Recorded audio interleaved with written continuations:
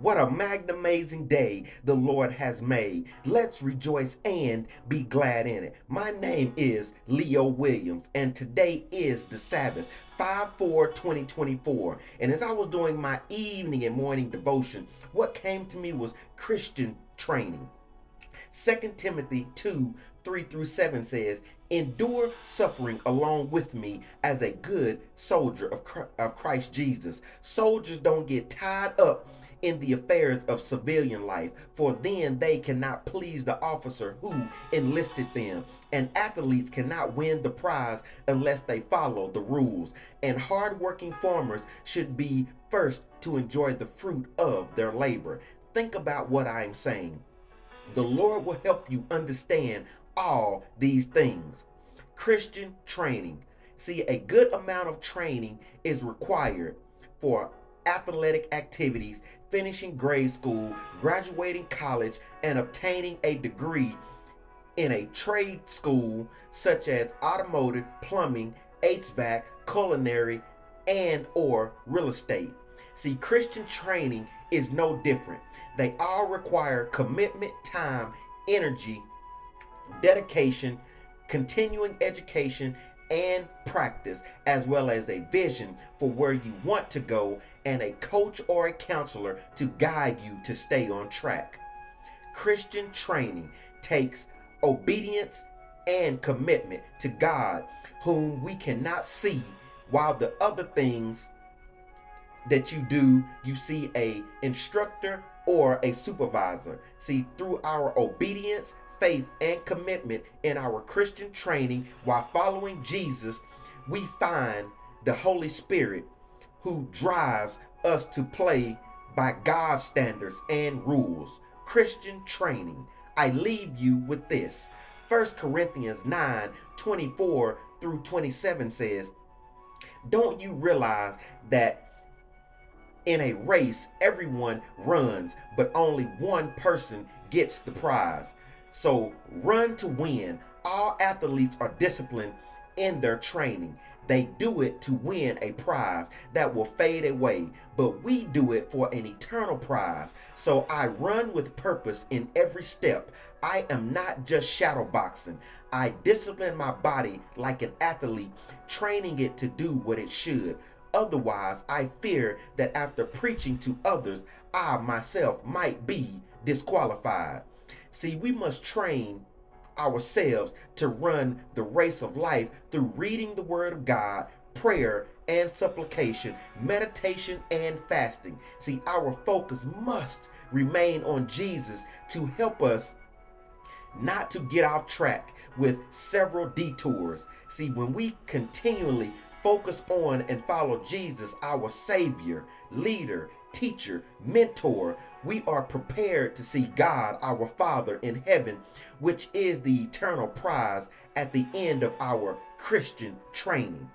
Philippians 3:13-14 says, "No, dear brothers and sisters, I have not achieved it, but I focus on this one thing, forgetting the past and looking forward to what lies ahead. I press on to reach the end of the race and receive the heavenly prize for which God through Christ Jesus is calling us." See, we have all done things that we are ashamed of, and we live in tension of what we have been through and what we hope to become. Jesus died on the cross for our sins so that we could leave our past, guilt, shame, and failures wherever they occurred and look forward to what God has promised us and what the Holy Spirit will help us become as the greatest life coach to ever live. Focus all your energy on crossing the finish line and winning your individual race of eternal life in heaven. Strengthen yourself daily in your devotion, reading life's book of instruction, the Bible, then applying what you have read to your daily living of and for your Christian training. 2 Timothy 4:7-10 says, "I have fought the good fight. I have finished the race, and I have remained faithful, and now the prize awaits me, the crown of righteousness which the Lord, the righteous judge will give me on the day of his return, and the prize is not just for me, but for all who eagerly look forward to his appearing. Timothy, please come as soon as you can. Demas has deserted me because he loves the things of this life and has gone to Thessalonica. Crescens has gone to Galata, and Titus has gone to Dalmatia.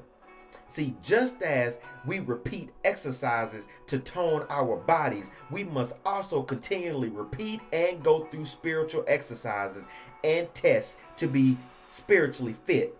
See, the spiritual exercises and tests help us grow in our faith and develop character. And we understand that we lose people and things along the way.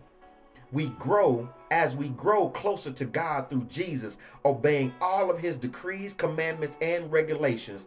See, Jesus said in John 14:15, if you love me, you will obey my commandments.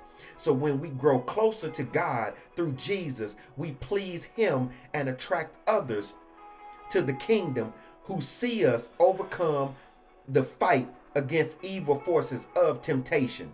So stay committed in your fight, in the fight of your life, and preserve to the end. God promises rest, salvation, and a crown, but we must complete our individual Christian training. Come to Jesus today. Acts 3:19-20 says, now repent of your sins and turn to God so that your sins may be wiped away. Then times of refreshment will come from the presence of the Lord, and he will again send Jesus, your appointed Messiah.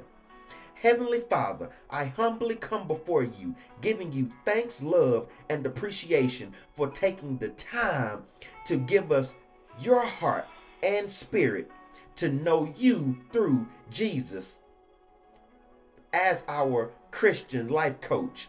Thank you for teaching us through training and instruction that we have to give up our own desires and pleasures and be fully committed to your training program if we want to be successful and achieve our goal of eternal life in heaven. Lord, I pray that everyone under the sound of my voice understand Christian training is a choice and there is no gain without pain. And the Christian training programs takes total submission to Jesus with commitment, obedience, and sacrifice, and that you will supply all of our needs along the way. But we must understand that cheat days during Christian training only set us back and disappoint you. Now may the grace of the Lord Jesus Christ, the love of God, and the fellowship of the Holy Spirit be with you all. Amen. Thank you for taking the time to watch this video. Have a amazing day and leave a legacy doing legendary things as we strive to successfully complete our Christian training.